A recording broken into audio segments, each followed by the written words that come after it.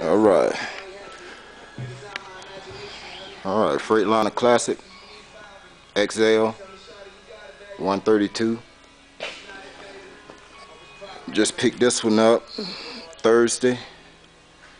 Stopped by Freightliner, I think it was Tuesday, and to get a switch for another truck, and seen this one sitting on the back lot. So it's got a 60 series Detroit 13-speed double over and 373 rears, so she should pull pretty good. 1124s. Got new brakes for it. Looked at the rear end, and it was in pretty good shape. Didn't have any leaks or anything. Everything intact. Good airbags. Brakes a little worn. Tires fairly decent for right now anyway. 150-gallon tanks. Nice looking truck though for what I paid for it. I'm gonna do an in frame on it. Actually I'm gonna do an outer frame.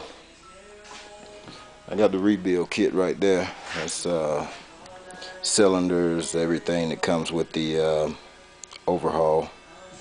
Got everything except for the bull gear. Bull gear being Tuesday. I should have her out, cleaned up, painted. At least get the guts back in her, and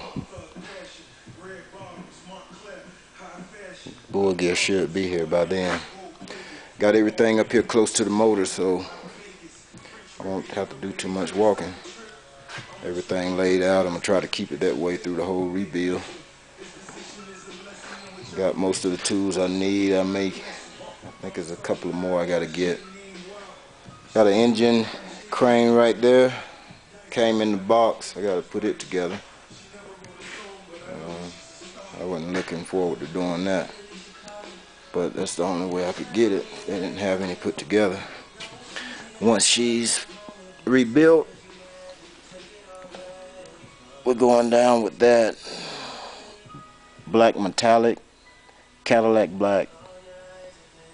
I'm gonna spray her before I put on the road, so got some extra toys there, some air tools, make everything a whole lot easier. Air sander, 1-inch impact wrench, take my lugs off and all. But I think I did pretty good when I picked this one up.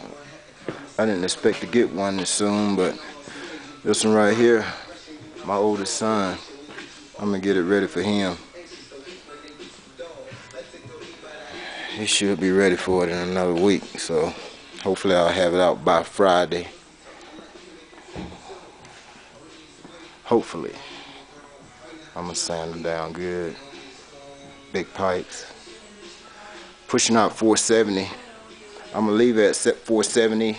After she put about 50,000 miles on it, I'm gonna put the Pittsburgh diesel program on it, and it should bump her up pretty close to 700 horsepower. I hear they're getting about 8 miles to the gallon after they open them up like that. I'm gonna give it a shot on this one. Let's see here. She got blow by.